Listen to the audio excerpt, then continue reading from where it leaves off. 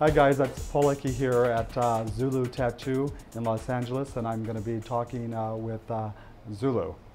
How you doing? Doing real well, and you, Paul? Really great, great. You know, we met, what, several months ago, 6 months ago? Yeah, about 6 months ago. And I actually first found you in a book at the Bowers Art Museum in Santa Ana. And it's actually in this book, The Black Tattoo Artist by Marissa. And I saw a model that you had painted. I thought it was, the patterning on his body was so fascinating to me. Oh, you're speaking of John Romeo. John Romeo, exactly, which we'll be talking with later today. Yeah, amazing guy, and it was really wonderful working with him. You know, Zulu, I'm getting ready for the show at Gebert Gallery in Venice Beach, and you're one of the tattoo artists that will be present because of John, who you tattooed. He was one of the unique ones that I found and chose to do. I find it really interesting that the work is based on part of my canvas, which is the human body, and they want a painting, right. And your canvas is canvas, and you're working the human body. Right. I love the crossover that's happening, and especially with a guy like John, who I consider one of my best pieces. Actually, I'm really honored, and I'm really excited that the public is going to see through your work, being a renowned artist, it actually helps the tattoo community, and the world will see that we are a viable, fine art. How did you meet John?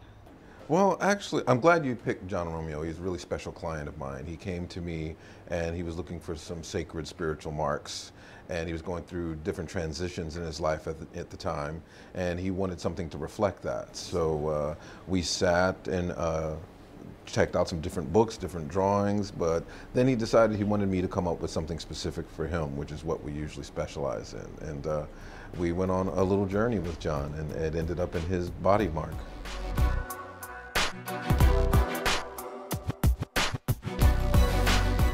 Tell me about this journey with John and how it developed into his current tattoo. It was a process. It took a matter of years to complete him. Really? Because he has a mix of modern, he is what we call a modern primitive, especially his tattoo style, because he has a lot of Northwest Coast Haida Native American work, but he also has some of my modern tribal work mixed in. But then tattooing is very much like a story of your life. So we add pieces to him, but every time we add, we don't want to interrupt what was already there. We want it to be a continuation. Just like you said in your painting series, it's a continuation. We want the same thing on the body. So it has to complement and flow. And whenever we would come back over a period of months, we would just continue where we left off. Zulu, tell me about how you feel about participating in this upcoming show at the Gebert Gallery. When I saw your work, particularly your Men Behind Bars Men Behind Gates. Men Behind Gates. So bars is good as it's good too, because that's basically what they are. I guess that's my interpretation of it, but I really enjoyed that, and that's why it resonated with me when you wanted to do